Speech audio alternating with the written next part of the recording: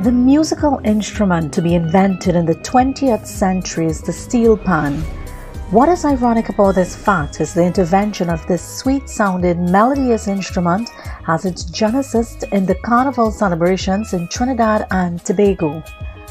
While the term Carnival mentality is often used to deride citizens of this country about their carefree attitude towards life, it must be noted that it is the same carefree, party-loving attitude associated with Carnival that is responsible for the creation of the steelpan. During the early era of the Carnival celebrations, the freed African slaves used every possible item to create rhythmic songs for their street parades.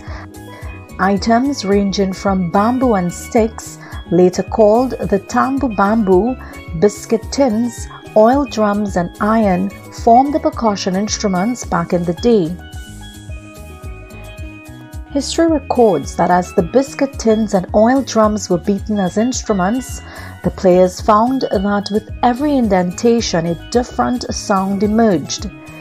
The curious minds of individuals such as Winston Spree Simon, Ellie Manatee, and later Rudolph Charles led to further investigations and experimentation with the drums and tins, which eventually morphed into the modern steelpan.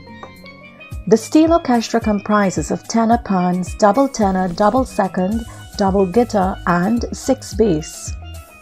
It is also instructive to note that the steelpan was not embraced wholeheartedly by the upper echelons of society, mainly because its development was associated with the socially displaced areas of East Port of Spain and Lavento.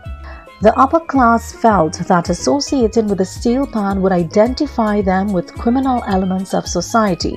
Even the names were given to the steel orchestra, such as desperados and renegades, which speak to warfare.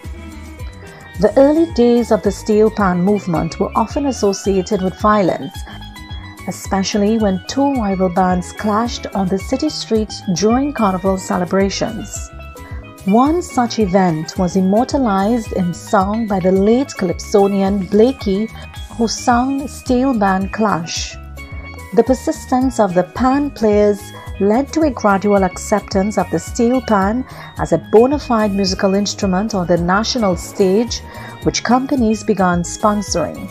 Steel orchestras have also appeared in Carnegie Hall and many leading venues across the globe. Such is the evolution of the steelpan that in 1992, then Prime Minister Patrick Manning named the instrument as the National Instrument of Trinidad and Tobago. Avellon Williams, AEM's report.